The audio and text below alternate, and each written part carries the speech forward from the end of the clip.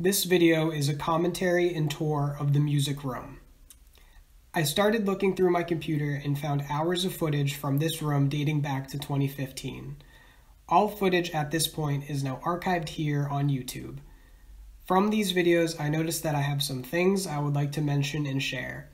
That being setup and sound, drum setup, bass setup, guitar, vocals, and general comments. I approach this with a down-up strategy, starting with drums and ending with vocals at the top. 1. Setup and sound. The first thing with any room setup is that you don't know how you sound until you start playing with other people. This is because your sound gets lost and drowned out by acoustics in the room. In general, spread out from each other, have enough seating, and have a dedicated space for each player. You still want to be able to see each other for easy communication. In your area, you're going to want a tuner, a guitar stand, picks, extra cables, water, and most importantly, hearing protection. Be mindful of how much power per socket you're using. I have only 1 amp per socket with a supplementary power supply for effects pedals. Always have surge protectors and some kind of emergency shut-off plan. There are even specific surge protectors for live sound that help protect your gear and filter out unwanted electrical noise. The greatest challenge for playing in a practice room is managing drum sounds. You don't need the best gear, and you don't need to be the loudest. Please be mindful of each player in the room and your neighbors. Sound carries far without using any dampening methods. Like I said, the greatest challenge is with balancing drum sound and being able to hear each other. 2. Drums. I have tried many kit setups, facing the wall, fully enclosed, muffled, unmuffled, and I think this is the best setup for now.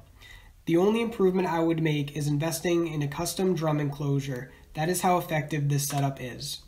I rely on using many old rugs to dampen sound. Every drum kit needs a good rug to prevent sliding on the ground. These can also help. Some features of the drum set I enjoy is the baseball bat, block, suspended cymbal, trash cymbal, and foot pedal snare. I have muffled the bass drum by putting sweatshirts inside, blocking the front, and creating a barrier. The barrier is actually made with skateboard ramps, rugs, and clamps. The rugs face all around the kit, keeping sound more contained into this area. This makes it much easier for players to hear one another. As a side, I found around 10 rugs being thrown out, stuffed my car for transport, and later cleaned them with a machine like this. A problem is now created. The drummer has limited hearing because sound is now contained into this area.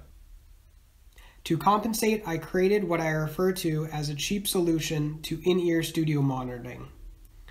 This is a PA system. It is hooked up to the guitar amp and serves as a boost or secondary amp that will be discussed later. Sound is coming from the guitar amp to the PA and is outputted to this adapter. I can now use any pair of headphones with a 3.5mm jack. You could even add a 4-channel headphone amp to this setup. That would allow other players to monitor sound within their own ear protection. Headphones under headphones, adjust levels, and now the illusion of sound. The drummer now hears themselves muffled while hearing guitar very clearly. This makes it so much easier to stay in time and play together. 3. Bass setup. Now that drum sounds are pushed into the corner, bass sounds are not going to be lost within the bass drum or toms that have a lower frequency. I always elevate each amplifier to head level. This helps sound easily spread out and is far easier to hear other players with this method. I keep the bass amp facing horizontally across the room. If the bass amp is pointed directly at anyone, it will make it incredibly difficult for players to hear anything other than overbearing bass sounds. Bass should be heard by the drummer and balanced right under the guitar, yet not overpowering them. I try to find a sweet spot between managing low and high frequencies on bass, so both are equally heard. You could even invest in a preamp that completely overhauls your amp into another amp style. The setup I use is Fender Rumble 350 with custom speakers, a distortion pedal, octave pedal, and a wireless system. 4. Guitar. Feedback is going to be much worse with the full room of equipment and players. The more distortion, the louder you play, the worse the feedback.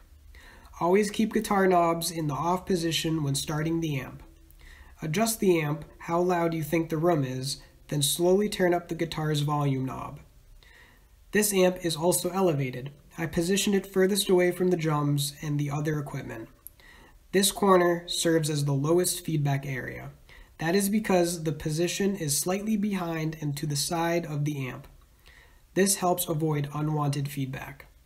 If experiencing feedback, try the tips mentioned in the description of this other video I made here. The setup I use is a Crate GT1200H looper pedal, wah pedal, distortion pedal, and a silencer pedal. 5. Vocals. Back to the PA. Now that we have a room full of players and equipment, what happens when we mix in a vocalist and microphone into an already loud room? This causes lots of feedback for the vocalist, as their microphone will pick up background sound. When this happens, vocalists might try to overcompensate with their sounds, which can be damaging to vocal cords. A proper microphone can help prevent this. Condenser mics will pick up everything, not what you want. A dynamic, cardioid, and live performance microphone is what you need. These are rugged and designed for excess stage noise and handling. Have the vocalist stand as far away as possible and as isolated from sounds. If the room is very loud, the vocalist can stand behind this rug as a makeshift vocal booth. A vocalist booth is ideal because it will help filter out unwanted sounds and focus desired sounds onto the microphone.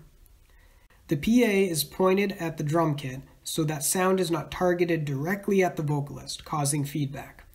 Here you can see the PA system is elevated to head level and directly opposite to the bass amp. The PA is angled slightly up, just enough for noise to bounce off upper walls and create a full room sound.